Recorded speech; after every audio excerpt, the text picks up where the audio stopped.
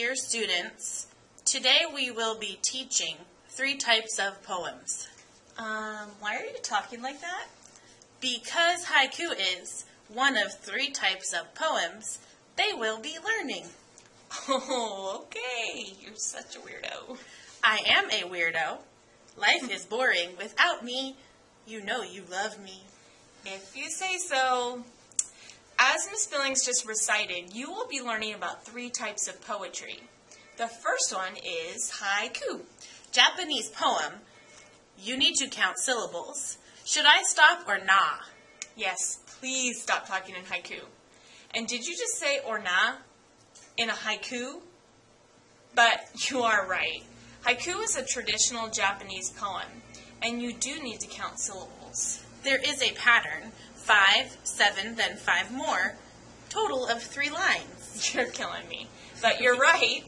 Haikus are written in 3 lines with 5 syllables in the first, and then 7 in the second, and 5 again in the third. Also, haikus are usually about nature. You will be writing 1 haiku about nature, and 1 is your choice. Your assignment is a total of 2 haikus. This is kind of fun. Who's the weirdo now? The second type of poetry you'll be working on is concrete poetry, which is one of my very favorites. Concrete poetry is sometimes also called shape poetry. It's poetry whose visual appearance matches the topic of the poem. The words form shapes which illustrate the poem's subject as a picture, as well as through their literal meaning. So if I was going to write a poem about how much I love unicorns, I would write it in the shape of a unicorn. Isn't that cool? This type of poetry has been used for thousands of years, since the ancient Greeks began to enhance the meaning of their poems by arranging their characters in visually pleasing ways, back in the 3rd and 2nd centuries BC. Wow. A famous example of a concrete poem is The Mouse's Tale from Lewis Carroll's Alice's Adventures in Wonderland, and seen right here.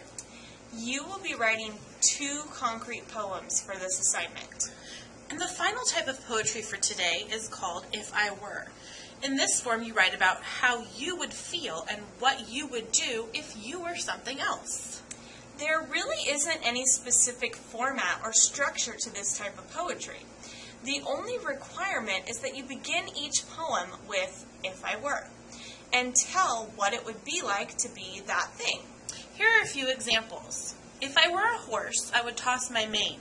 I would run across fields until my legs couldn't anymore. I would be the breath of the wild. Here's another example from one of my students a couple of years ago. If I were a bird, I would eat a lot and poop in your coffee. Good thing you're not a bird. You will be writing 2 If I Were poems. So to recap, you will be writing 2 haikus, 1 about nature and 1 about anything you want, 2 concrete poems, and 2 If I Were poems. We can't wait to see what you guys come up with.